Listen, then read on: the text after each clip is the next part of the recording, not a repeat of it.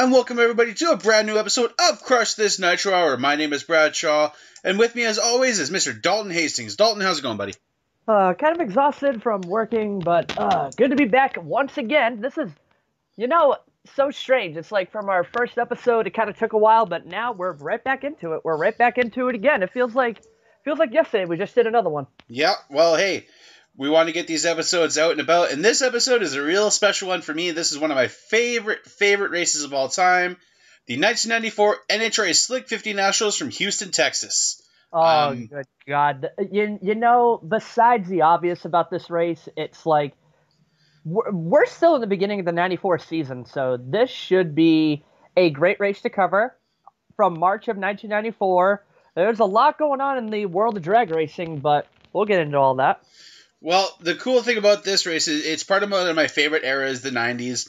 A lot of the things with this season are very interesting because, with this season, I believe this was either the second season, I believe that Scott Jeffrion was driving for Wayne County Speed Shop for the Dodge Boys. He used to drive for Warren Johnson, so I believe this is his first or second season in that car.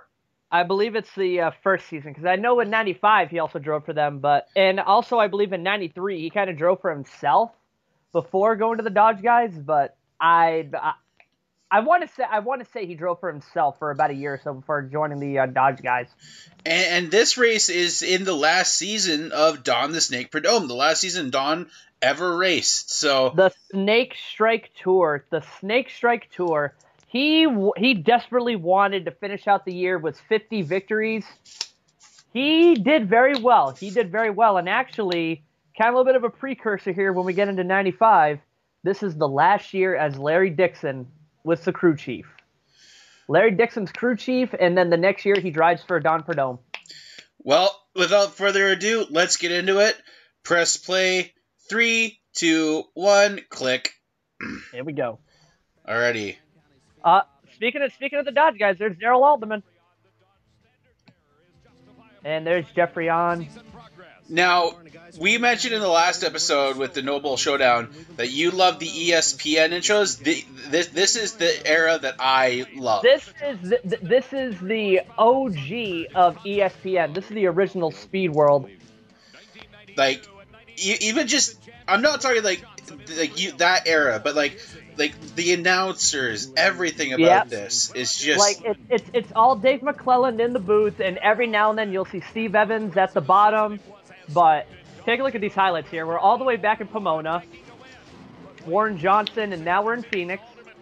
This was also during the time that Phoenix became the second stop of the NHRA Tour instead of becoming the second to last stop, because that would have been the that would have been like towards the end of the summertime going into the fall, so they decided to put it at the very beginning, or towards the very end of the winter, which I think is a better move. God, Firebird, such a great track. There's the man right there. The Professor Warren Johnson. Oh, this was the second season. This was the second season of Jeffrion. Because Daryl Alderman was able to come back in the 94 season after his suspension. Oh, yeah, that's right. That's right. Here's the intro. Oh, my God. Look at this. I know that once when they had the newer Speed World by 97, 98, they had their own separate intros, but nothing ever beats this. We are here from Houston Raceway Park. God, what a good track. You got Dave McClellan once again doing the announcing, as I'll say, one of the most famous voices of the NHRA. Probably, it's a debate between who's better, him or Steve Evans. But honestly, I have to give it to Dave. I I got to go Steve Evans for me, just because, Steve Evans is one of the most iconic voices of the NHRA. Oh no, definitely. I prefer Steve Evans in all forms of motorsports, but anytime when you think of NHRA, you always think of Dave McClellan. Any form of motorsport, Steve Evans can cover. I mean, if you go back to the American Sports Cavalcade days with him covering Supercross, monster trucks, and all that stuff, he could do it all, but anybody who knows what NHRA is about is definitely Dave McClellan. And speaking of which, there he is. Mustacheless. The thing with Steve Evans, he was a heavy smoker from what I remembered. Yep, he was. There's a couple of videos out there of him smoking. Like, there's like an old drag racing video of him. And look at this. Daryl Alderman in the points lead after race number 2. Which I know that video that you're referencing. It's called American Nitro. I have a copy of it. Yep, because it shows him in the booth and all that stuff. Yep. I actually have that. I'd love to do like a review on that one eventually. I wouldn't mind that. It's such an old school. And there he is, the '93 Pro Stock champ. Little bit of a trivia question here for you. When did Warren Johnson win his first Winston title? I believe it was 92. Yep. He won 7 races that year. 7 races that year, and all he had to do was just basically qualify at the Chief Nationals. And there's the young one. Cool story. I actually didn't meet Warren Johnson, but I got to see him work on his car at Bristol in 05. I was like, holy crap, there's Warren Johnson. Whoa. It was kind of one of those like surreal moments. And there he is.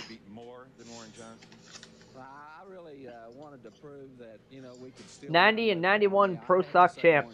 You know what's funny? I was just recently watching Drag Racing 91 a couple of weeks back, and at the very beginning, they talk about Daryl Alderman being the 1990 Pro Stock champion, John Force being the 90 Funny Car champion, and Joe Amato being the 90 Top Fuel champion. But on the bottom, where they had their little taglines, it said 91 Pro Stock, 91 Funny Car, and 91 Top Fuel champ.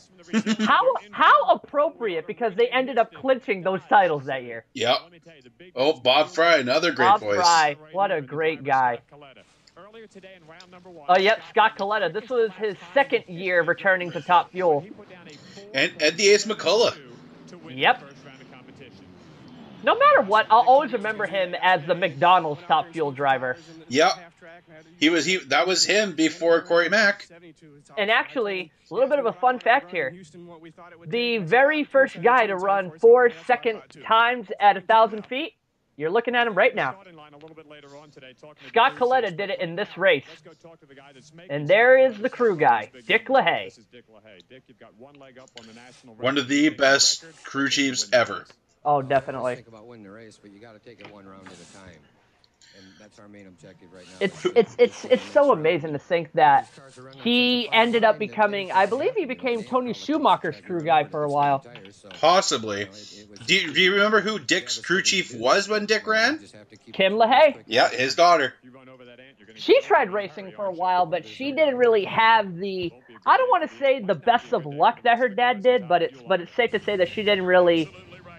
She had the urge to race, but she didn't really do that good as her dad did. I'm just going to say, those camera shots from the helicopter, nothing beats those. Oh, no, I wish they'd bring them back. I wish they would bring them back. Like, FS1 or whoever needs to look back at these old episodes and be like, okay, this is how we should present NHRA. Even the blimp cam. Bring the blimp cam back. Up. Here they come. They got Pro Stocks kicking off. Tricky Ricky Smith. Oh, we're going to go back to... Oh, nope, they actually cut the commercials this time. Oh, Mark Martin. Mark Martin. One of the greatest of all time in the NASCAR world. Even just the burnouts, even with the Pro Stockers, were so good. It's such a shame, though, that, like... I know that the Pro Stock guys can't go as, like, fast as the Top Fuel guys, but still, they do such great burnouts. Ricky Smith and Kurt Johnson. The only thing I didn't like about, because every now and then they would do this, like whenever they would show like the driver bio, they never showed what car they would run.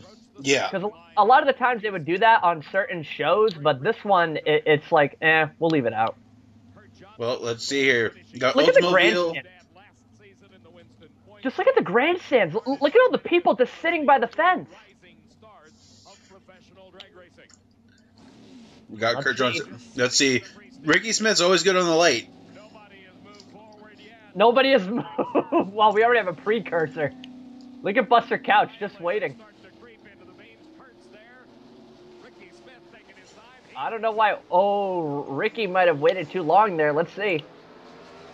Oh, he's got the edge. Wow. Can't beat that Johnson horsepower.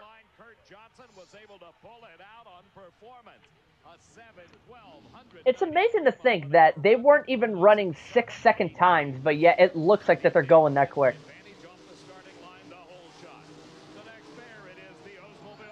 Oh, Larry Morgan.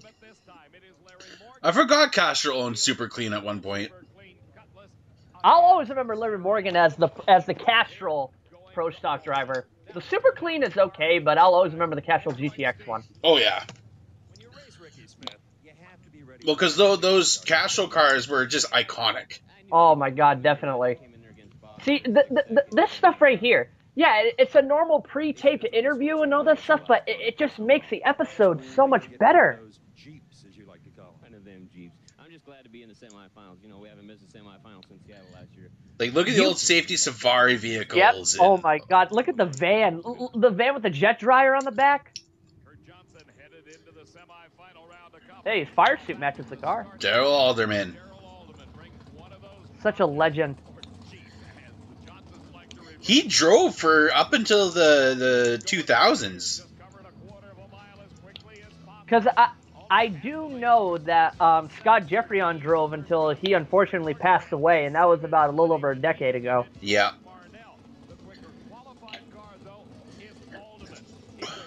We're currently in round 2 of the Pro Stock, guys. Yeah. This right here is just like the classics of what NHRA drag racing should be. Why do you think this is my favorite era? Like, this is when the broadcasts were the best. Like, nothing like the 2000s era was great, but nothing like this stuff. And Daryl Alderman just domination, like always. Wow. You see, anytime when a Pro Stock guy breaks, like, I always feel so bad because it's like you can see them going really, really quick. Oh, there he is, Scott Jeffreyon. And Mark the Cowboy Powick. You can see him go quick, but then it's like, no, we're just going to slow down.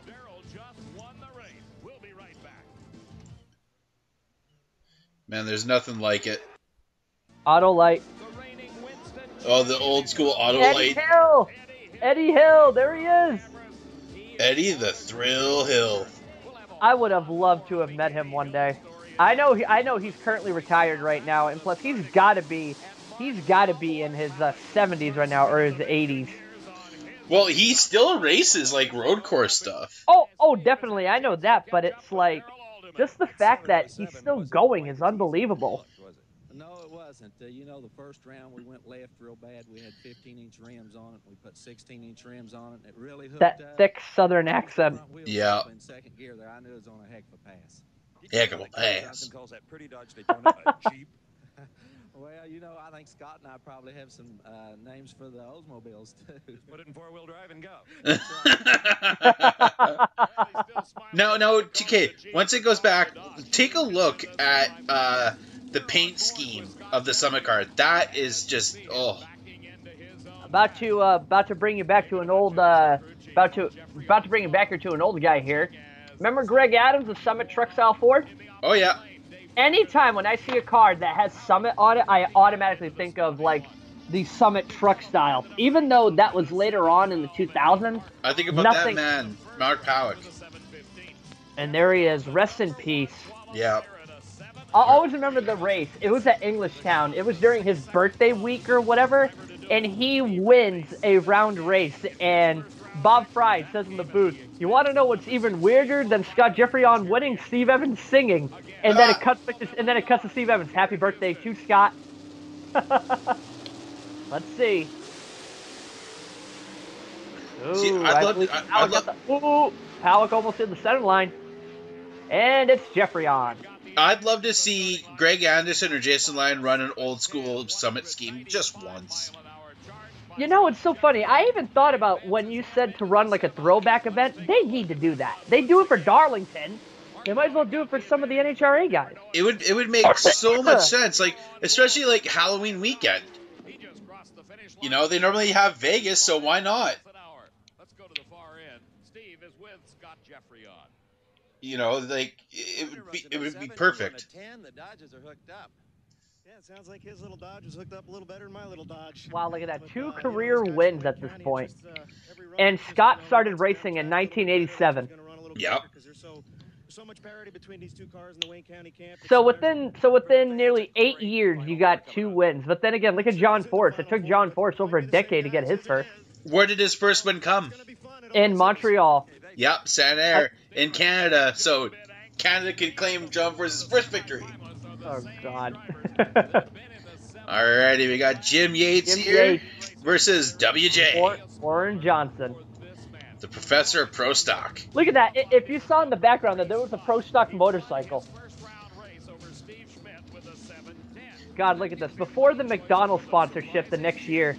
Who knew what that man would accomplish with, especially Dick Maskin power? I don't want to say it's a shame, but to think that when Joe Gibbs in the NHRA world, he only won 2 championships, and it was in Pro Stock.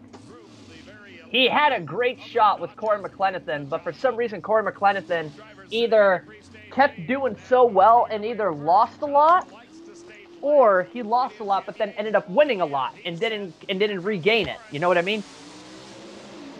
Warren Johnson with the slight advantage coming out of the hole. And it's WJ. WJ right down Broadway. I know you'll appreciate that saying. If only we could get Bob Fry on this. That'd be epic. Bob Fry is like one of my favorites. You remember the "And They Walked Away"? Oh yeah. He did "And They Walked Away" Extreme. And I have all 3 copies, 1, 2, and 3. Literally, anytime when I hear it, it just brings me back to when I was a kid. What a close race. Wow. Look at that. And WJ even pulls out the parachute right towards the end. Look at this. We have Johnson versus Dodge in both Final 4 matches. That is incredible. Oh, man. So there could be a chance that we can get, Dodge versus Dodge, Oldsmobile versus Oldsmobile. Well, we're in the semifinals. That's all that matters. You can't win a race until you get one round at a time. Been a lot of lane jockeying going on back there, though. Yeah, there's been some oil downs out there. You hear the Pro Stock motorcycles in the background. Yep. Sometimes it isn't. Get psyched up. And the sad thing is they're going to completely skip over it and head to the Nitro category. There's nothing wrong with that, my friend. Oh, no, definitely.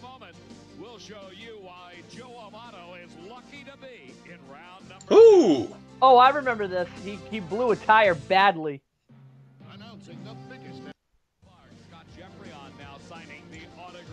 Maybe the old school Bud hat. Kenny Bernstein would be happy about that. Alright, here we go. Here they come. Oh, that sound. Just listen to the burnout.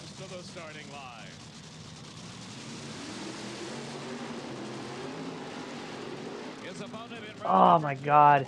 Mike Dunn in the Daryl Gwen car. I actually have Daryl Gwen's 1990 Cords Extra Light car hanging up on my window. Dude, like I said in the last episode, the broadcast today don't hold a candle to this. The audio quality, just everything about it. Just listen to the cackle of the cars from back then. They don't even do that long of burnouts now. Because the cars have so much power. During this time, they only had about, I think maybe 5,000 horsepower. Now they have close to 11,000. But there's nothing wrong with a nice tire roasting burnout. Oh, no, definitely. Hey, that's why I like Scott Palmer, because he still whacks the throttle in the pits. He still seats the clutch properly. Look at the old Eddie Hill car. This would have been, I believe this was the final season for the old Nuclear Banana. Yep. Man, that car has seen so much history. Got the first 4-second pass in NHRA history and IHRA. Conrad Coletta. Yep. Actually, a little bit of a trivia here for you. Which came first? The IHRA 4-second or NHRA? The IHRA. Yep. And ironically enough, it was in Houston both times. Yep. Let's see. Ooh, wheel stand by Scott. Oh, there go the cylinders from Mike Dunn as Scott Coletta goes down Broadway. Oh, no, it's Connie. Yeah, it was Connie. Wait a minute, I thought it was Scott. No, it was Connie. Tim Richards. I think this is like one of the seasons because Tim Richards, who was he? This is before he went to work with Chuck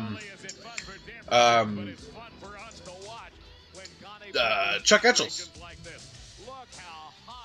Oh yeah. Yeah, because he was predominantly with Chuck Etchels for a long time too. So it's interesting to see some of these old crew chiefs and like how many people have been with who. God, look at that. Lazy eye and all. I love Connie, though. He's so cool. Oh, yeah. That's a guy I'd love to meet. The front wing we got on the car helps it quite a bit. It'll pull it right down. Happy with the 480? Yeah. By the way, fans, sorry if you hear chewing. I'm eating while I'm watching this, so deal with it. Oh, yeah. I already got a bag of candy corn and a bag of chips over here. Oh, there he is. By the way, fun fact here, this would have been the first season where they brought back the old wheels. Oh yeah, the skinny's up in the front. Meanwhile, Eddie Hill still had like the little training wheels. The airplane wheels. Yep. God, just listen to that. 90% nitro sounds so good. And there's Corey. Fun fact, or sad fact, Corey McClenathan is going to run the last 3 races of the NHRA season this year. It's going to be his last 3 races, and then he's done. Hey, you know what, though? Corey has done it all. Corey has done it all. I mean, yeah, sure, he didn't win a title, but he deserves to hang it up. He's done it all. And who's sponsoring him? Look at the front nose of the car. That name, Larry Minor. That name is going to be adorned on that top wheeler for the last 3 races once again. Lee Beard, what a great mind. Every time I think of Lee Beard, I think of Gary Ormsby. Yeah. All right, let's see here.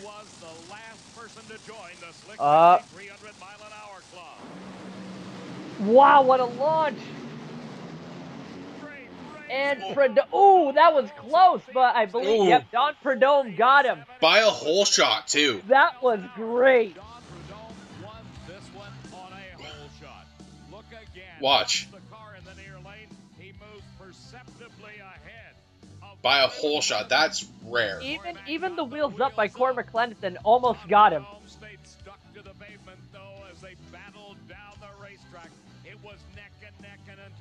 God, just look at that. You look closely at Prudhomme's car. He's losing cylinders. He was dropping it. Got it. By a nose. Now you know why they call him the Snake. Your 87 beat his 84. Just lucky.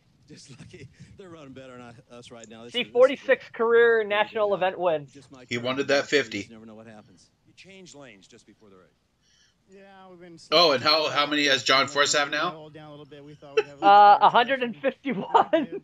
That's crazy to think. The final strike tour will not be a cruise. It's serious. No, it's big time serious. Trust me. I don't want to go out a loser on this tour. So, Wes Cerny, whole Skull Bandit crew, they're doing a hell of a job. Wes Cerny, that's another name. Wes Cerny, what a name. There's Jimmy Prock.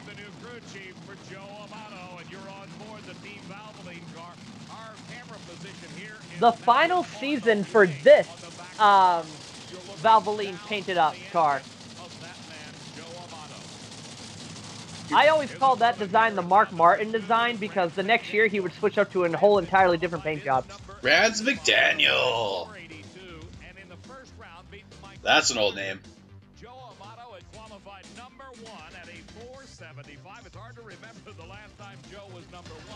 Here's a crash that's from all the And They Walked Away series.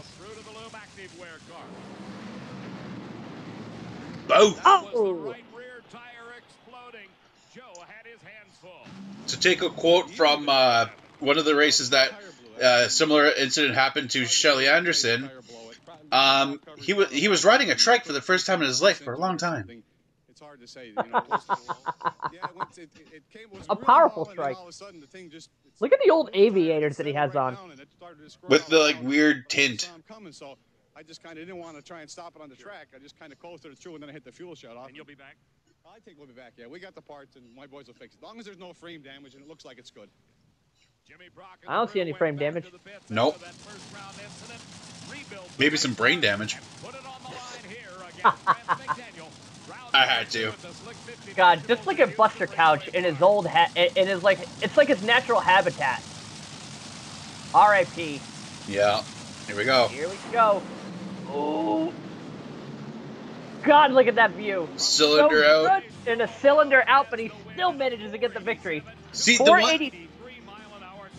Go ahead. I was gonna say, the one thing I love is just seeing like the little air vapors coming off the rear wing. There's Scott. That was Kurt. Oh, wait, no. I was gonna say that was Kurt. There's Scott.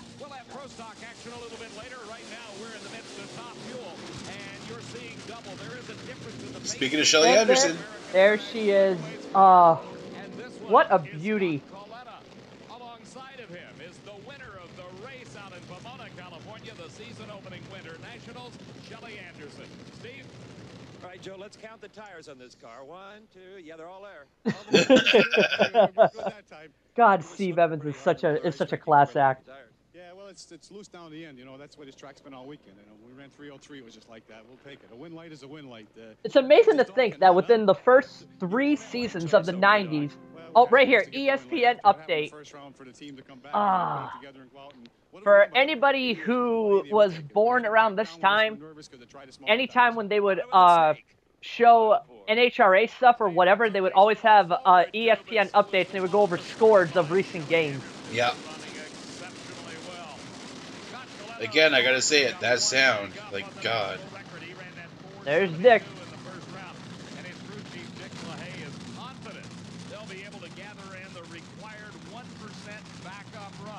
Oh, yep, another thing that they used to do as well. If you broke a national record or at least a track record, you had to run again within 1% just to back it up. They don't do that now. They don't do that now. It's like if you break the record's yours right then and there. I think they should go back to that old style just because it's more tricky. Yeah, because think about it. Like, you run, say in case if you're at 1,000 feet, you run like a 3.4 second pass in a top fuel car. Yeah, you did it for the first time and God knows how long, but, oh! Deep stages. Oh! Unbelievable! Man. What a run! Poor Shelly Anderson, she's going to be disqualified no matter what, but what a run! A 903 at 80 miles an hour, that's not bad. Gee, a 903. Not exactly what we had in the game plan, huh? Well, not really, but you know, when you're running as quick as we're running and so forth, we're walking a real fine line there. And there was a possibility that it would smoke the tires, but we felt as though we could get it down the race. Just put too much power, too much clutch in her. Record up and win the round, and you know, I mean, you're trying to do everything at one time, right? You know, this is coming off of one of the best seasons Scott Coletta had at Topeka, where he ran, I believe, 307 miles an hour. Well, I think there may be. To think about it, like, this is 2 years after Kenny Bernstein ran the first 300. Yep. In Gainesville. Just, oh, man. Yeah, I'm here. Oh, alright. So I was just watching intently for a second. Nah, but, and you know what's funny? Look at this. Father and son. Who's gonna lay down for who? And 2 old veterans. Obviously, or you'd have been on the gas. Yeah, I always loved Scott Coletta's interviews. See, right here, fastest top fuel speed 308. Just think, back in 1993 and 94, you running 308 miles an hour. Do you know how rare that would have been? That's insane. And there'll be a Coletta in the final. We know that for sure. Now today they're running like way past that. Yep, 330 at 1,000 feet. Doing some work on the old WJ Pro Stalker. I don't want to say that that's way too quick, but I feel like that they need to find a way to slow the cars down just a little bit. Just go back to 1320. Oh, look at this, Larry Minor. They're taking everything down. The plastic Yes, fantastics. the floppers. The fabulous The floppers. floppers. There's Mark Oswald. This is Mark Oswald, the In-N-Out Burger Penhall International car, tuned by Bill Schultz. His competition. Okay, quick quiz for you. Who did Mark Oswald originally drive for? Oh my God. And who was the sponsor? Oh my God, you got me there. I was just watching a race from 1990 about him.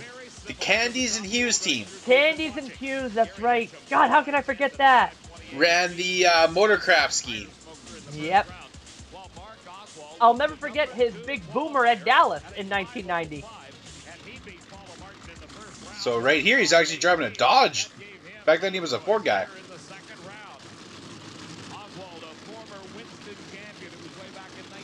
Then we got Gary Dencham. Wow. The school teacher. Who would end up joining John Force in 2001. Yeah. And would win the U.S. Nationals a couple of years later. Let's see here. I'm going Oswald on this, just performance-wise. I'm a dark horse guy. I got Dencham. Oh, nope. Dencham's out right now. Oh! Yes! I knew it! Oh, man.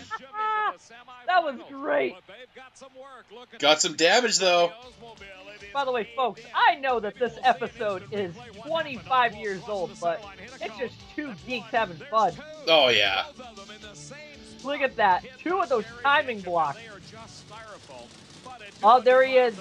There he is. One of the legends of funny car racing, Al Hoffman. Atomic Al Hoffman. Who's he up against? It's nice to talk to you again. It's been a while. Oh, I know it. I tell you, Looks the exact same today. Oh my God. Yeah, do you follow the funny car YouTubers and all this stuff that do interviews with guys like John Force, Gary Dencham, and Gary Stelzy? Oh yeah. Oh my God, they are so funny. Ooh, it's Tom Hoover. Two old veterans that going at it. Tom Hoover is one of my all-time favorites because the fact that his dad, rest in peace, always tuned the cars at such a very old age. Well, like, you look at these two old veterans, it's like, you know, you can never count out Tom Hoover. Never count him out. Oh, no. You can never count out Tom Hoover. Because anytime when you face off against Hoover, you had his dad constantly tuning the car and making it good. But there are also times, too, you had Tom Anderson with a guy like Al Hoffman. So yep. Let's see here. Here they go. God, look at the smoke inside of there. Holy shit. All the clutch dust. What a pass. And you got to think, this is before they are running those, like, shields that cover the driver's hands and everything. John Force was one of the first ones to have that, I think. Yep, he was the very first. And do I see John Force's car in the background, possibly? I believe so. You see the flames. Very fun fact, this was the final year he had an Oldsmobile before switching to a Pontiac in '95. Yep. And then a few years later, he'd be in the Ford camp for many years. Yep. And he also got into a lot of trouble with driving a Ford. You don't need to thank Tom Anderson or any sponsors. They should all be thanking you. A whole shot won it. Well, I'm trying to do my job out here. I don't know what to run, but I know it's fun to start again. Just look at how dirty he looks. I know. I was just about to say that. But like I said, clutch dust. Look how messy his hair is, too. Yeah. Getting it all together here in the third race of this 1994 season. Yep. God, it's amazing to think 1994 was that long ago. Oh man, I was born in '91, so I was only like 3. I wasn't even born yet. I would have been born the next August. There's Don Perdome. Do I spot a young Larry Dixon in there? Oh yeah, right there. There he is with the flat top. Not like the weird mullet he had in a previous season. Oh my God. I was watching when Don Perdome won. I believe it was in 1989 at the U.S. Nationals. Larry Dixon's the only guy screaming and yelling. He's got the mullet of all mullets. There he is, Roland Leong. Actually, no, the mullet of all mullets still belongs to James Hetfield. Don't get that twisted. Oh, come on. There's a major difference between a rock and roll band. There's a major difference between a rock and roll band and a crew chief for a nitromethane vehicle. Still. But look at that, Roland Leong. Oh, here we go. Jim Epler versus Johnny Force. The man John Force desperately wanted to kill in Topeka in '93. Jim Epler ran the first 300-mile-an-hour pass. Okay, here's a question for you. What kind of body style did Jim Epler first debut that was unlike anybody else in this certain era? Didn't he ran a Pontiac, didn't he? Nope, he ran a Corvette. Oh, yeah, that's right. In '92, right? When he first won a race? No. This was later on. This is probably like around like 97, 98, 99. He ran a Corvette body. Oh, by the way, keep your eye... I don't know if you saw that. Jim Epler got lucky on a red light with Casey Spurlock. Mike Klober? Mike Klober. He ended up crewing for Clay Millican. He also crewed for Kristen Powell. And he's crewing for Clay Millican again. Clay Millican, such a great guy. Oh, look at that. Oh, my God, look at that. Austin Coyle, John Force, everything about it. Bernie Federley. Let's see. I gotta go Force. Like I said, I'm an underdog here, so I gotta go with Epler. Ooh! Oh, John red-lighted! Oh, I forgot about the issues with this race. Yep. Because... okay, wait. So, for anybody who doesn't know, supposedly the electrical lines in Jim Epler's ignition system always cause anybody who he ran against red light. So anybody who ran up against Jim Epler in this race, they would always get a red light because of the electrical wiring in Jim Epler's ignition system. So whenever he went into the lights, no matter who he ran against, they would always get a red light. See, right there. And they left at the exact same time. Yep. Let's just listen in on this one. I do not remember the last time John Force red-lighted. What happened? You didn't know? You ain't seen the heart attack yet. I did? You did, yeah. I red-lighted?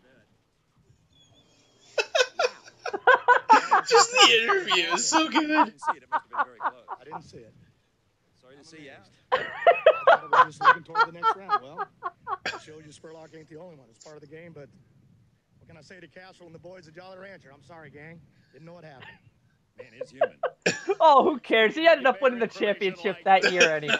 It's just the reaction. It's so priceless. He had the same look on his face. Oh my God. Chuck Etchell. What a great guy. Rest in peace. What an icon. The first the first 4-second guy in funny car history. Gary Bolger. You know what? They would run brand new clutch discs for John Force to break him in for him. Oh, here's your favorite.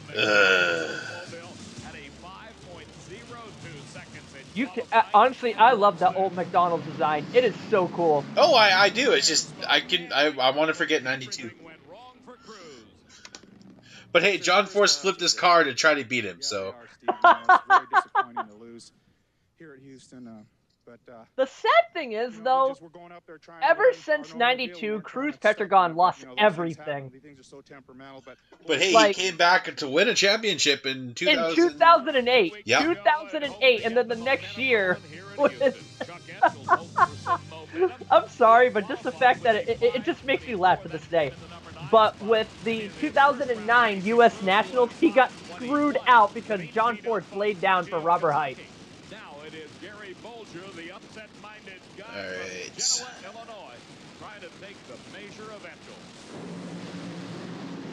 God, just listen to that launch. Ooh, Bolger near the wall, but Etchels gets the best of him.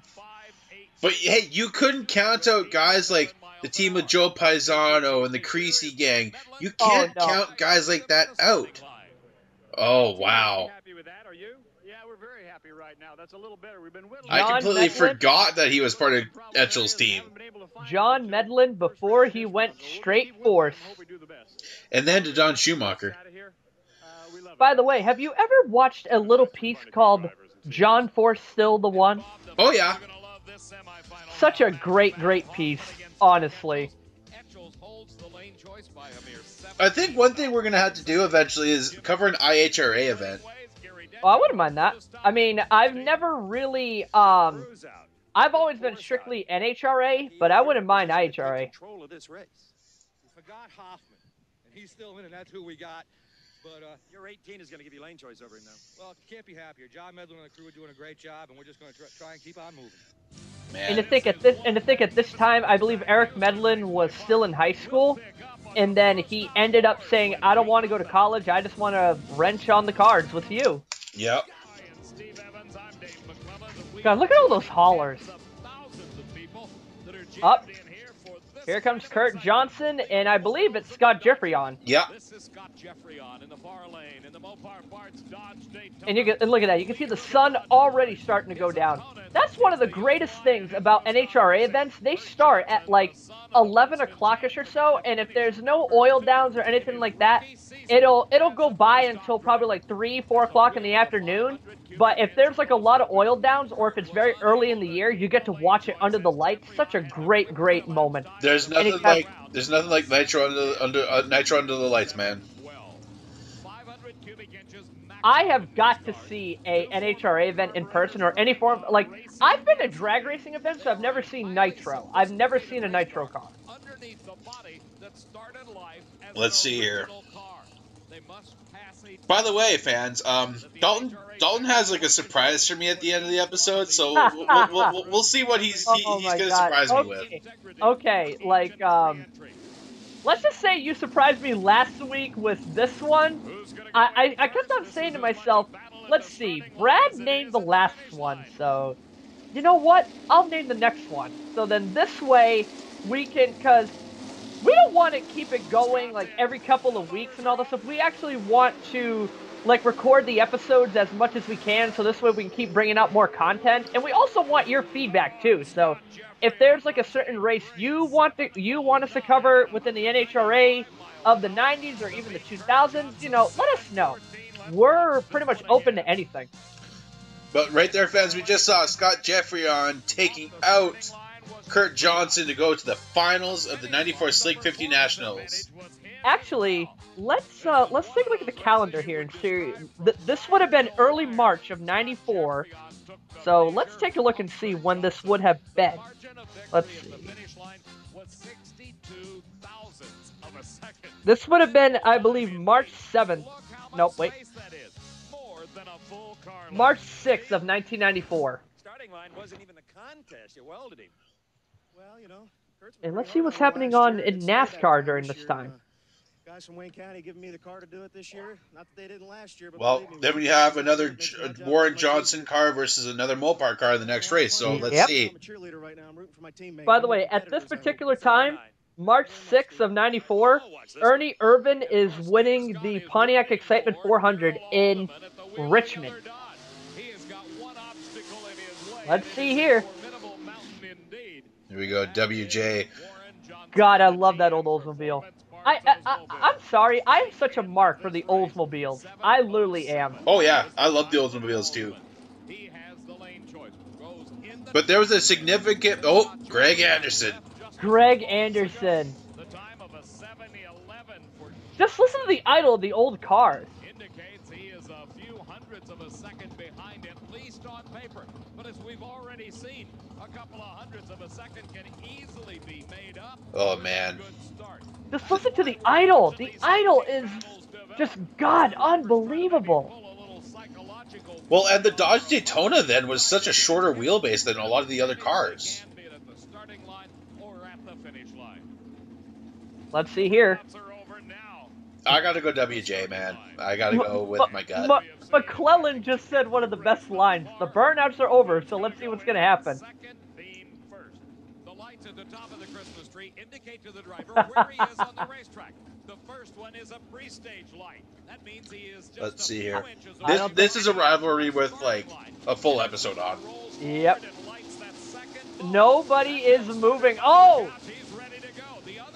Oh, look at this. WJ took forever to stage. And I believe WJ's got it. He has got it. Hey, just saying. Just wait, fans. Dalton kind of hinted at something there, so that's the reason why I love this race.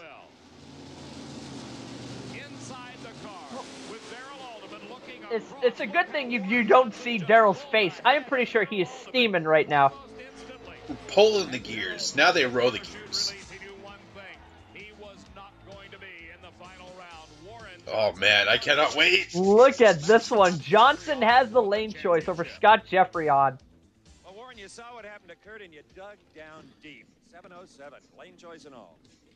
Well, some days it goes your way, some days it doesn't. We just 44 national event win. So hard on this car, I basically got a new car for that round. Oh, actually, a little trivia fact here for you. Who was the all-time national event win holder at this time in '94? I believe it was Bob Glidden. Yep. John Force didn't break his record until, I believe, 99 or 2000. Here we go, father-son. Last time I saw a father and son race in Top Fuel Eliminator, and what a showdown this one's going to be. There's some extra. Look at all the fans, man. Just look at them lined up by the guardrail. Like, yeah, you get massive crowds today, but I don't think anything like this on National Dragster. I wish, like, I could have been old enough for this. Okay, funny story about National Dragster. So I was very sick as a baby growing up, and my mom would find these National Dragsters in these hospitals. She would take them from the hospitals just for me to read them at home. I had a good collection of them. I wish I had that type of luck. They had nothing like that whenever I went to the hospital. They had all kinds of people and TV guide shit. Pardon my language. Pardon my language. Hey, I was living in... I'm a Canadian too, so it was kind of harder to get that kind of stuff. Just listen to the idol. The world. That blower is going. Sounds like a tea kettle. A very, very powerful tea kettle. There's the ESP update now. Yep, let's see. What do we got here? Pain relieving rub. What a way of putting it. Illinois and Purdue. Florida versus Kentucky. South Mississippi? Is that what that says? Alright, here we go. Father versus son. Oh, man. I want to go with Scott. Oh, wheels up by Connie again. Wow. Unbelievable. The quickest run, 474. 474 at 293. That is just unbelievable. 293, great numbers. Punched out the old man and bragging rights to you for this race. Well, it's to the whole team, you know, just for the Coletta deal and the American International Airways. And this is a two-car team, and we are working as a team, and we're having a lot of fun. And that was the quickest side-by-side race in the history of drag racing. And we also backed up the national record at 472. Listen to the motors in the background. One thing I want to also mention, listen to the music. Oh my god, the old Diamond P music from either Ad Rev or what the hell is it? First Tracks or whatever? Yep, First Track. No, First Com and Killer Track. See, I have a couple of those. The Diamond P broadcasts are just so legitimate. Oh, always leaning over the roll cage. Always.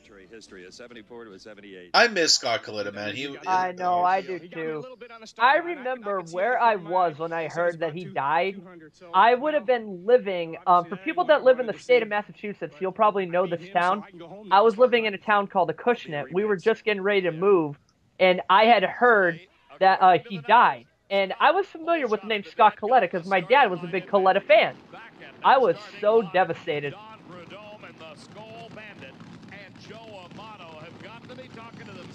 Alrighty, here we go. Don the Snake Perdome versus Joe Amato. This is kind of a rematch to the 93 or 92 Winston Invitational. Okay, another pop quiz for you. Go ahead. Who was Joe Amato's little co-pilot that he was obsessed with? Snoopy. Yep. He loved Snoopy. He had Snoopy underwear, and there was an episode about it. Yep. He also, on some of his later cards, he always ran a Snoopy design. Yep. Any card that Joe Amato ran, he always had to have Snoopy. It was his thing. Oh, by the way, did you know a couple of years ago, Joe Amato actually got his GED? He never even graduated from high school. Oh, really? I shit you not. I read an article that said he recently got his GED. I guess he dropped out of high school when he was younger just to race. Safe to say he made a pretty good living. Oh no! How do you red light? Oh, look at the parachutes. Parachutes are fully out. Poor Joe Amato. Look at the difference of sponsors, like Skull Tobacco back in the day, man. Yep. I think right now the last thing on your mind is the time. The Snake's going to the finals. We're in the final. That's where we want to be. And we're Yep, Wes Cerny, there he is. He's doing a great job, and we're just loving it. He wins too many of these. He might want to. Look at the old sponsors like Purelator, Wins, Pontiac. Yep. Great job by the Snake and Wes Cerny. God. GMC truck. Even the old tow vehicle. Who, by the way, did not qualify at this event. It'll be Prudhomme and Scott Coletta in the finals, with the national record holder holding lane choice. The Vibe. Now look at the old face mask he had to wear. Yeah. Final round. Unbelievable. Yeah, it's been a while, but man, I just want to thank Skull and Wes Cerny, all the guys in the crew. I think if I remember correctly, they came out with a Tom McEwen and Don the Snake Perdome movie. Yeah, which I actually have it on Blu-ray. Is it a good one? Oh, it is. I enjoyed it. I've yet to see it, but I've always wanted to. Ron Capps makes a cameo in it. A couple other people make cameos in it. I'm not surprised that Capps does it. I've been pushing. Capps is such a who- down-to-earth guy. I forget who he played actually in it. He played a certain role. Final strike tour. What a moment this is early on in the 94 Actually, season. I'm gonna keep this playing. I'm about to look it up right now, because now I'm kind of,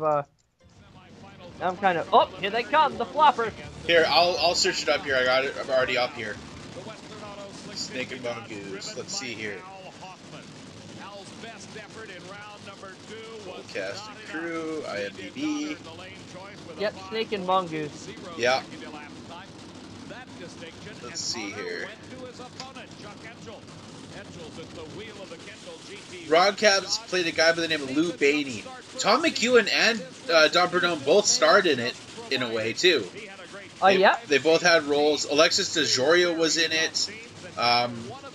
For anybody who knows who this man is, Jesse Williams is.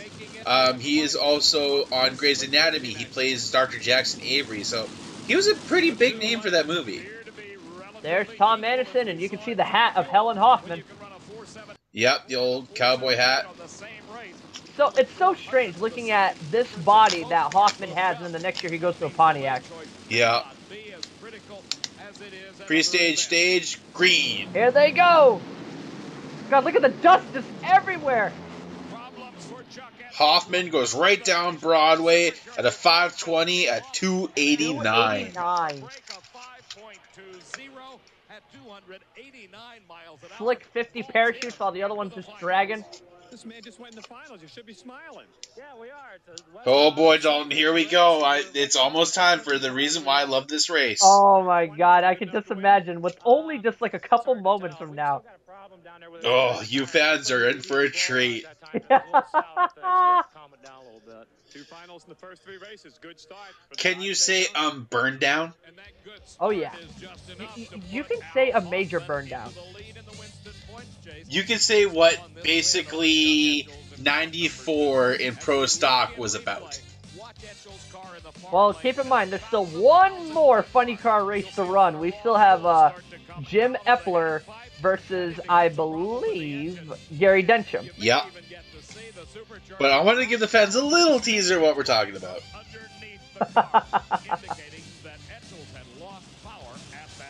Oh, look at those pipes. Just look at those pipes. As Mike Clover lowers the body down over Jim Epler. But Clover admits readily that they don't have a handle on getting the power to the ground. Rug Doctor. Jim Epler is here in the semifinals with the Rug Doctor. Such a great sponsorship back then. Look at the side-by-side burnout. Weird body shake. And this could be a fairly good race because neither driver has been exceptional. Just listen to the idol. The bigger problem is oh man, I love Nitro. Made a good solid pass down the racetrack. Densham had qualified well, but during elimination. Oh, very funny little comment here. Can you imagine if they ran like collectors on a sound like that? That would be weird. They have to run those types of pipes. I would love to hear it, actually. Oh, come on. Don't be like those monster truck freaks that think that proclaim that that if a truck doesn't run zoomies, it ruins the whole sound. I think that with these types of motors, they have to run the pipe.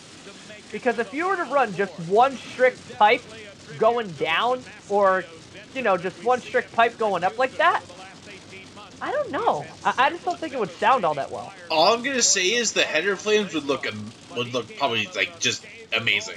Just one big flame. That would look so sick, though. Let's see.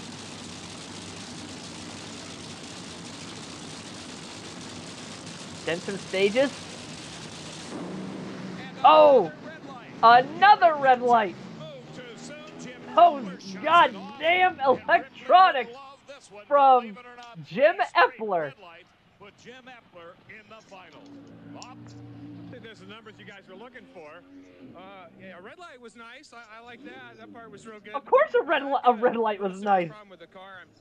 Can't figure it out. Mike, you guys both ran in the left lane in that round. Both you. It is amazing to think that Jim Epler's only been doing this for 2 years. He won his very first race in '92. Honestly, John Force has never had any luck with rookies at Pomona. He never, yeah. Rookies and him were never good. He lost to Casey Spurlock in the first round at the Winter Nationals in '90. Lost in the final round in '92 to Jim Epler. But he ended up winning the Winter Nationals in '93.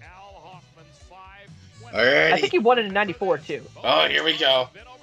Oh my god. I'm just really excited. Sorry, Jim Epler. No. I could care less about your interview right now. I used up my luck for about 3/4 of the year, so. Oh, come on. You don't like the computer scientist turned Nitro racer? Second round, then we lost. The only thing that I'm excited about is the Pro Stock Finals, baby. Oh. He's on the right. This Rug Doctor Oldsmobile, I think we'll step her up for the final. Hoffman might be working with the practice tree just a bit. With Epler's luck, it could be. Steaming mad at dirt. Oh, here we go. All right, folks. I'm actually going to try my best to not talk with this because this is one of Brad's favorite moments. Brad, I am going to let you take it from here because this is one of your favorite moments. I'll let you take it from here. I am getting goosebumps right now, fans. This rivalry this year started with this particular race. This is the best burn down of all time. This sums up the 90s for NHRA for me, at least. This moment. I'm predominantly a nitro methane racing fan, but this made my love for Pro Stock. Like, oh my god. I am hype right now, fans. I am hype. Just let everybody know, from what we're watching, In the what would be the right lane is Scott Jeffreyon, and in what would be the left lane is Warren Johnson. We now have Steve Evans talking to Scott Jeffreyon about the brand new car coming. Put together one fine looking car here. It's going to look at that. race car. Me and Daryl are just salivating, waiting to get inside one of these race cars. A long deck on it. Oh, it's got a long deck on it, and the most important thing is it's 105 inches versus 99 inches, and it's a little bit wider, but yet it's just as slippery in the wind tunnel. Stop talking about the car. Get to the damn race. This gives me goosebumps, this race. That's the way it goes. Oh, here we go. They are pre-staged, everybody. Turn your clocks on and let's do this. All right, wait, I got mine on right now. Watch Buster Couch. Watch Buster. They're just sitting there. And they continue to sit there. Remember, guys, Scott Jeffreyon used to drive for Warren Johnson. You see the cars just basically are idling. Listen to the crowd. Listen to the crowd. Buster looking and making no move yet. He's like, nope, nope. It moves up. Oh my God. Put him in the beams, I would guess. Yes, that's the indication to stage the race car. Oh man, this is so good. Nobody is moving. Scott Jeffreyon. He's like, you know what, guys? Go nope, back. You're done. Get the beep off my starting line. I stopped my clock at go home. Go home. You guys are going to the sin bin. My clock stopped at 55.89. That is so good. Now there's been other burn downs, you know, with you know that Larry been much Morgan. Longer. But just this one, just what it meant. Like the bad blood between these two teams. And the reasons are primarily psychological. One driver wants to stage. You got the funny car finals right in the back there. Oh, fired back up. I wonder what the funny car guys are even thinking about this. You never see this in funny car or whatever. You never see anything like this. The closest we got was Doug Herbert and Clay Millican one time. Yeah. Oh, rare dry hop. Oh, here we go. Let's back the clocks back up again. Now, there's a quote from Warren Johnson that you'll hear that was like the statement. Here we go. Pre-stage. You gotta remember, motors are Clock's hot. on. Clock's on right now. Who's gonna go in first? The motors are at least up off of idle at the moment. Here we go. Warren Johnson stages first. Scott Jeffreyon second. Here we go, guys. You never see that with Warren Johnson. You never see him stage first. Almost a dead heat. And Warren Johnson gets it. Gets the edge. Unbelievable. Oh, man. Now you guys see why this is my favorite race of all time. Oh, just wait for the interview. This is like the reason, one of the other reasons why. You know what? Once when the interview comes about, let's just let everybody listen. Oh yeah. I hope you have the volume turned up for people to listen to this. Let me crank it here. Pulled up alongside, and then at about 1,000 feet, pulled past Scott Jeffreyon, and at the finish line, the margin of well, I can also overlay the audio in the show, so I probably will do that. Of a second. Here we go. We're just not going to talk. We're just not going to talk. Here is probably the best interview Warren Johnson's life. One of the most dramatic races we have ever seen. Steve?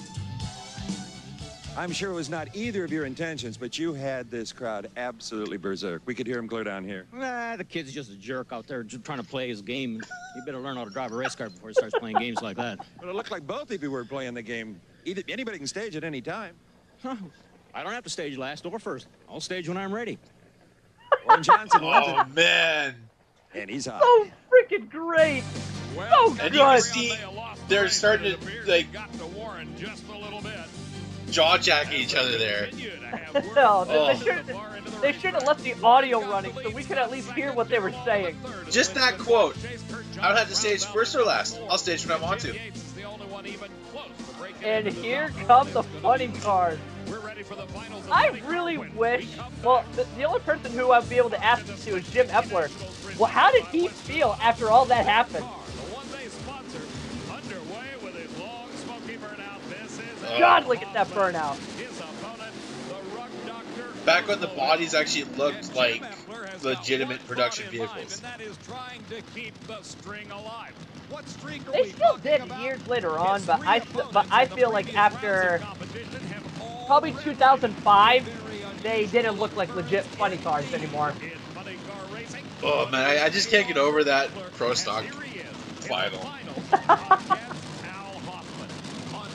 But that set the tone for the rest of the year.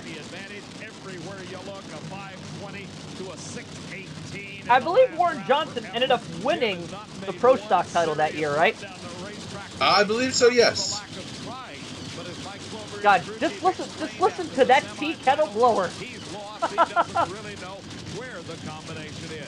Tommy Anderson, though, has been most consistent in his tune-up for Al Hoffman.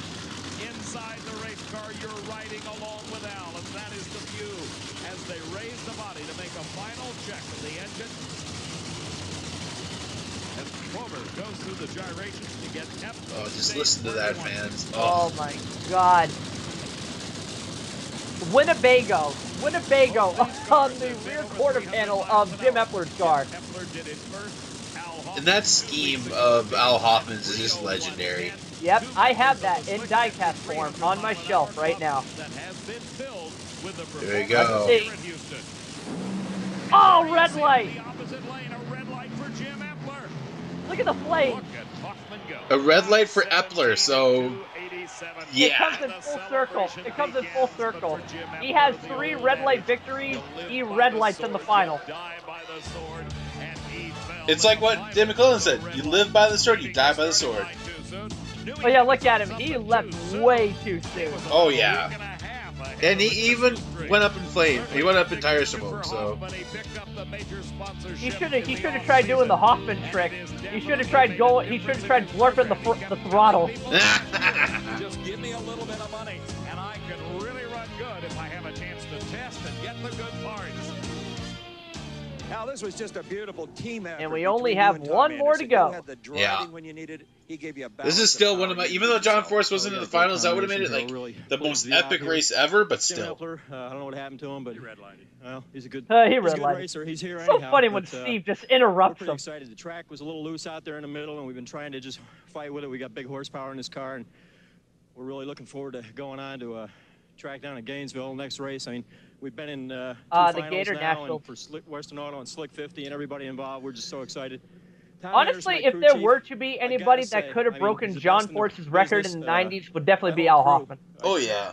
You know, I'm just lost. But he always had such crappy luck. John Force had a way of creating rivalries. The one that I remember a lot was Force versus what was it, Jerry Tolliver. Yep, in 2000. Yep, because Tolliver had the old WWF thing and, you know, wanted to be a little bit of an attitude. And ironically enough, that very same year, Jim Epler joined the WWF guys. Yep, so they ran like a Kane and Undertaker car, a Rock and Stone Cold car. And there he is.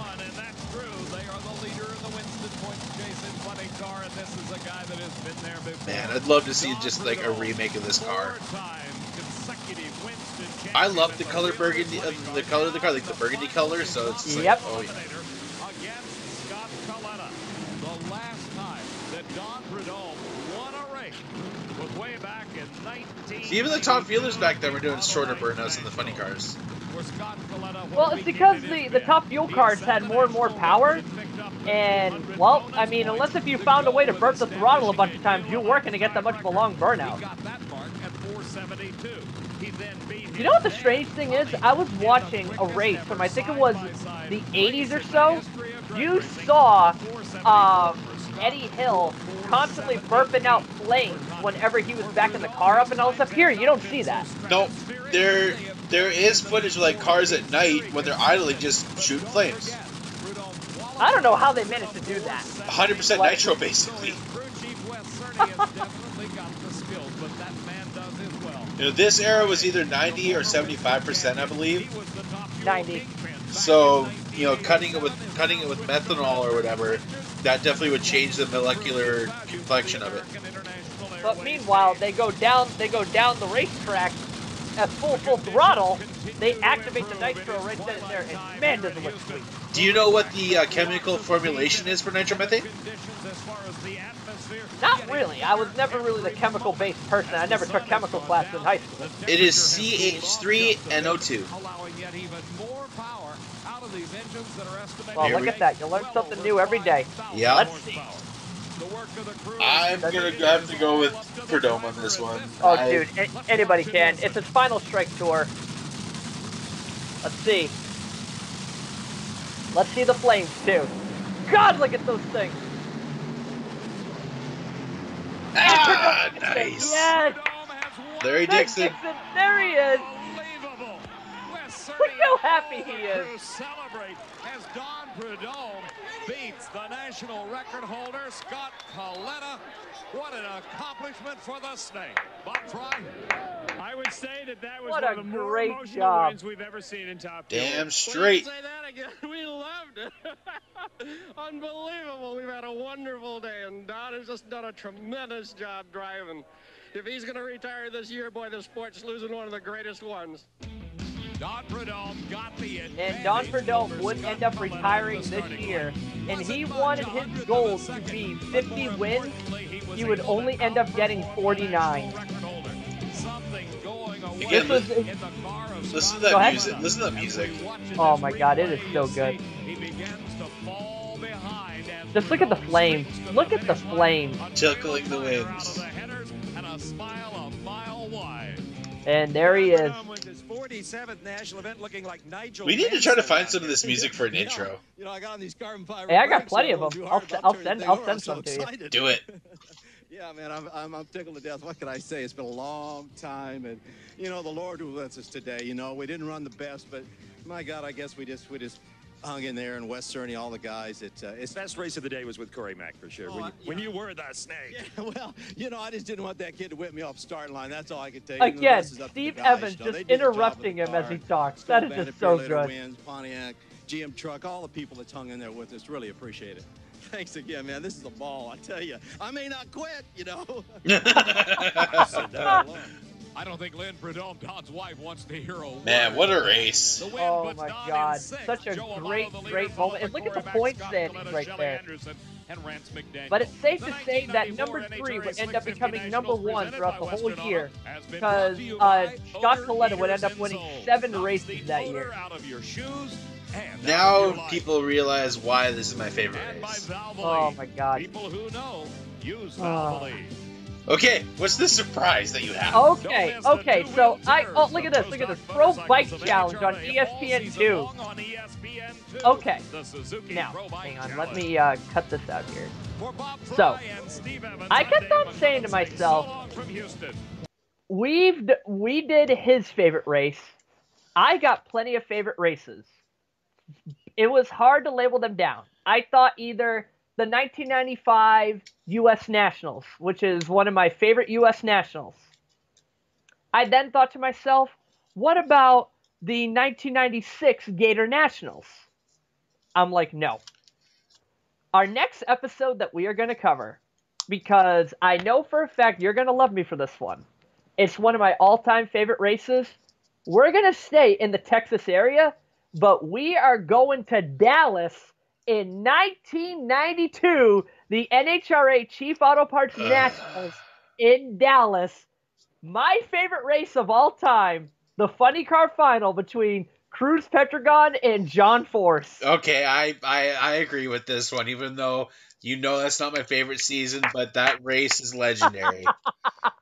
Literally, I kept on debating which one should we go for. My original plan was to go for the Gator Nationals in 96 because Blaine Johnson and Scott Coletta, that final round, but no, we have to do the Chief Nationals. Okay, I will raise you one up after that episode. Okay, I'll name the next episode. We're already planning ahead. So if your guy can find this, by the way, thanks to Dave W for the footage for this episode. Dave W., major shout-outs to him. He's basically the guy to, talk to for all these types of shows. So, this is episode 3. Episode 4 is going to be the 92 Chief Nationals, and episode number 5 is going to be... So, I believe in the 50th anniversary season of NHRA, there was 3 Pomona races. You had your typical beginning and ending. There was one in the middle of the season, which was the 50th anniversary Nationals. Yes, I want to cover that.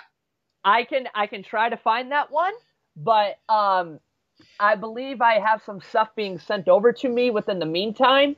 Because one of the events that I actually am getting, the 1997 Houston pay-per-view. Ooh.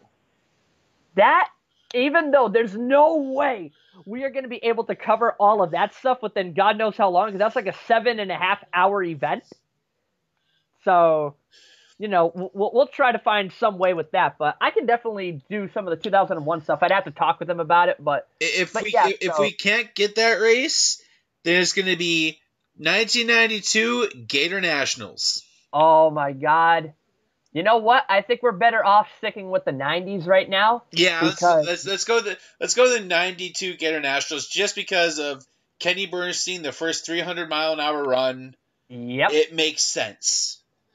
Oh my God! Literally, we have got we're only a couple of months into this thing, and we already got 5 episodes planned out. And actually, let me do this right now.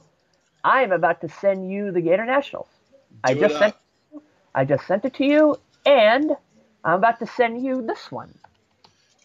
Oh, okay. I can't wait to see what you send me. But fans, thank you for joining us for another episode. Thanks to Dave W. once again for getting this episode for us to review and give you guys our thoughts on it. Hopefully we'll be overlaying the footage with the audio once, like what we did with the last episode.